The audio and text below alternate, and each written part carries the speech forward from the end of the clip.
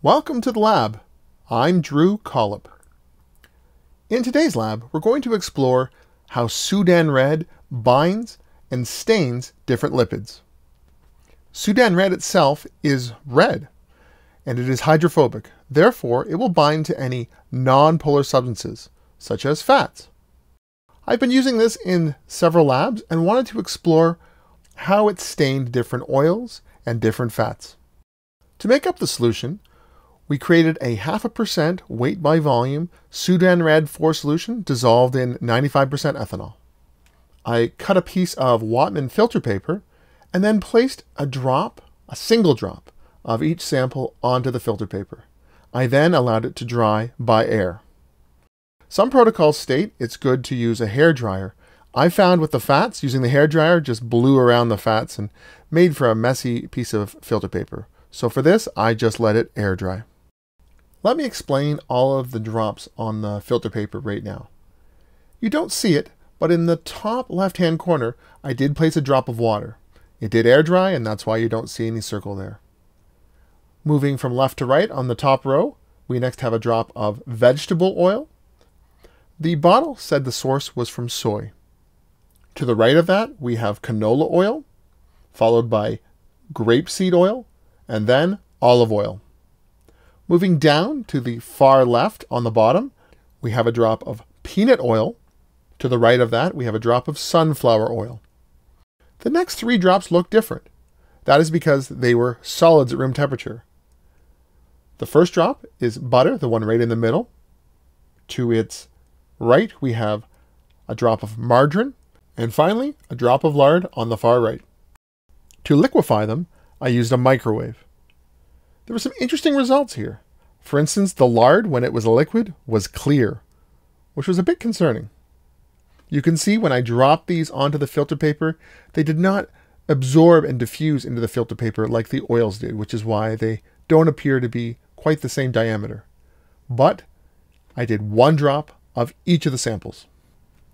To stain the lipids, we incubated the filter paper with the dried lipids on it in a dish of the Sudan Red solution. Take care when working with Sudan Red. It is a known carcinogenic substance. So please wear gloves and make sure you wash your hands when you are done. We're going to let it sit in the Sudan Red for 5 minutes.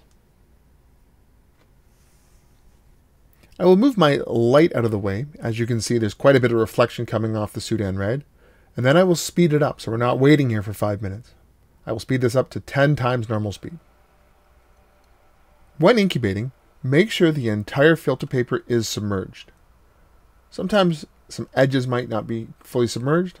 I also like to move around the filter paper to make sure that all parts of the filter are coming in contact with the solution. When the 5 minutes is up, I will then rinse it in a solution of 95% ethanol. Why 95% ethanol? Well, the Sudan Red was made up in 95% ethanol. This will hopefully wash away any of the Sudan Red that is attached to the filter, but is not attached to a hydrophobic substance. Those areas that contain lipids or fats will remain red. As I pull the filter paper out of the Sudan Red, you can see it has stained quite clearly those little dots of our lipids we added. Again, be careful with Sudan Red. It is a carcinogenic substance. I will now rinse this in my 95% ethanol solution. It is very clear right now, but watch what happens as the Sudan Red comes off of the filter paper. It appears that all of our samples that had oil or fats did turn red. We have our negative control, our water, and there is a slight amount of red there, but very small amount. And that's why you do negative controls. I'm moving around the filter paper in the 95% ethanol solution to try and get off as much as I can, removing the excess Sudan Red that is not attached to a lipid. Notice the color of the solution. It's going very red as it comes off the filter paper. We will rinse this off and then we will dry it. And then we'll take a look at each of the spots and see if there's a difference between them.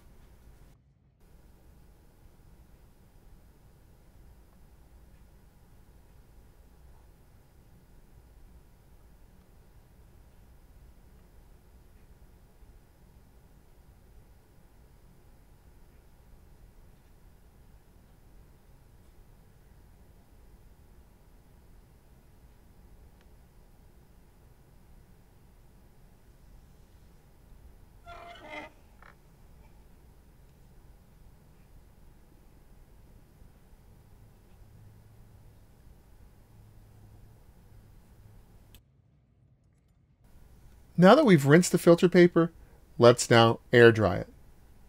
I'll let it sit here for maybe an hour or so, and we'll see what it looks like when it's all dry. Again, it looks like all the samples have turned a red color. You can even slightly see where the water was dropped as the negative control.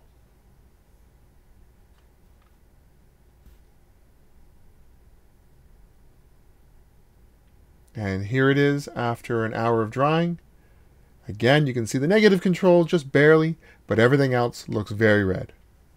And everything looks about the same in terms of the oils, and everything looks about the same in terms of the fats. Let's take a closer look and see if we can see any differences between them.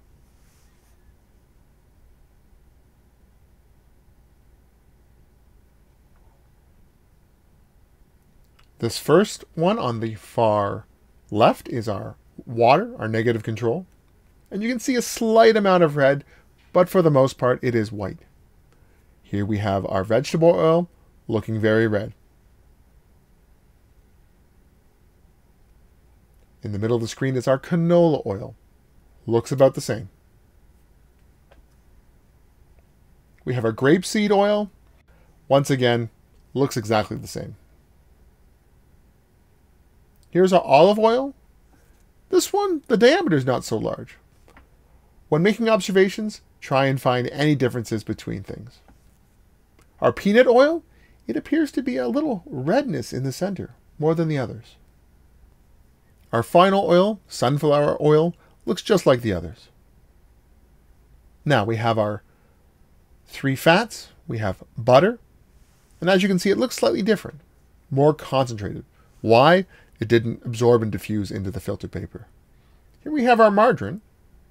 I wasn't sure what to expect here, but it looks just like the butter. Finally, we have our lard. It appears to be more concentrated to the center as opposed to the other ones. From the results of this little experiment, it appears Sudan Red stains all of the oils about the same. I was hoping for a bit of a difference between them, but to me, they all look pretty much the same. The butter, margarine, and lard, which were solids room temperature, they do appear different. But between the 3 of them, they pretty much look the same as well. Not quite the exciting result I was looking for, but sometimes that's the way it is in science. I will use the results from this experiment and apply this to assessing the levels of lipids in milk products. I'm hoping that the Sudan Red will be able to identify different concentrations of lipids in different milk and milk products.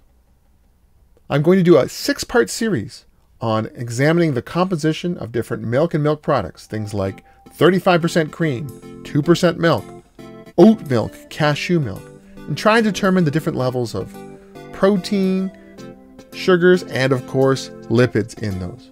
I will add a link at the end of this video to the first video in that series. If you've enjoyed this video, give it a like and consider subscribing. Until next time.